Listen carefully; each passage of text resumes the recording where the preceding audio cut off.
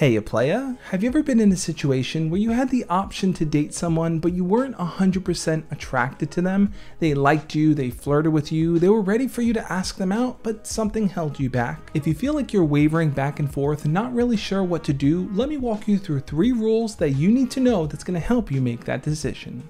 I think it goes without saying, but I'm going to say it anyway. Attraction is not a choice. You don't choose who you're attracted to. You're drawn to different people for a multitude of reasons. So what does it mean then if you're only somewhat attracted to them? Well, it means that they have some standout qualities that you've really taken notice of and the other ones not so much. This can happen if you totally get along with the person and you just mesh with their personality, but physically they're not really what you're looking for. Or they are drop dead gorgeous, but trying to have a conversation with them is like scratching nails on a chalkboard. It is so awkward and boring. But despite all that, you may still want to date them. So rule number 1 is to be honest about what you want. Are you looking for something serious? Are you looking for something casual? Be upfront and explain that to them explicitly. It feels good when someone wants us and is willing to pursue us. In your mind, you might be thinking, well, I'm not really all that attracted to them, but it's a free, easy hookup, so I'll go along with it, which might make sense to you, but if that person really likes you, you're actually setting them up to get hurt. Personally, I think it's a pretty jerk move to lead someone on and have them think that you like them more than you do. So always be upfront about your intentions. It's going to save yourself the headache, it's going to save yourself from hurting someone, and it's going to save you from gaining the reputation of being that guy that leads people on. Rule number 2, if you're going to date someone that you're not 100% attracted to, you have to give it time. That's going to allow for their other qualities to shine, and the things that maybe you're not 100% attracted to will start to balance out. Nobody is perfect, so if you're focusing on that tiny little thing that you don't really like about them, but everything else is amazing, you really need to dive in and ask yourself why.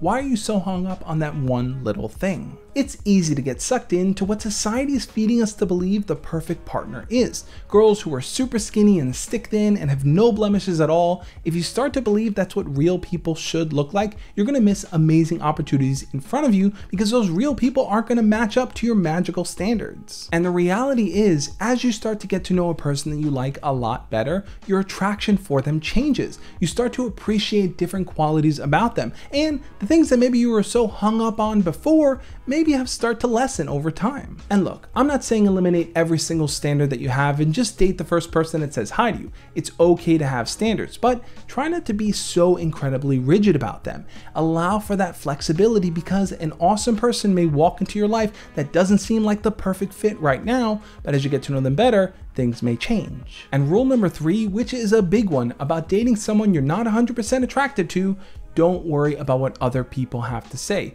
Other people will always have an opinion about that potential partner that you want to date. Don't allow them to decide your relationship for you. If you're on the fence about dating someone, but you're afraid your friends are going to make fun of you or your parents might make a lot of negative comments about that person, I understand. I'm not here to downplay that scenario. It's a hard one to be in, but you need to ask yourself, whose happiness are you prioritizing, yours or theirs? You just might end up in a situation where your friends are teasing you for dating that person in the beginning. But guess what? Over time, if you develop a solid relationship with them where the two of you are happy, you're growing, and you're learning with one another, what are your friends going to have to say? Most likely they're going to stop saying anything at all because they're going to see that you're happy with someone and they're probably not. As for your parents, that's a tough one.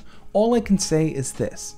If your parents are constantly judging that person for qualities that you're okay with and you don't really mind, then the problem doesn't lie with your partner, the problem lies with your parents. And that's something they need to figure out on their own. And at the end of the day, if you still find that you're not 100% attracted to that person after being in a relationship with them, that's okay. Attraction doesn't have to be the main focus of your relationship. It could be so many other things like care and compassion and kindness and helping each other grow. Every relationship is different. It doesn't need to be sparks and magic and awesomeness all the time. So be okay with getting to know that other person and seeing who they truly are, because hopefully they're willing to do the same for you.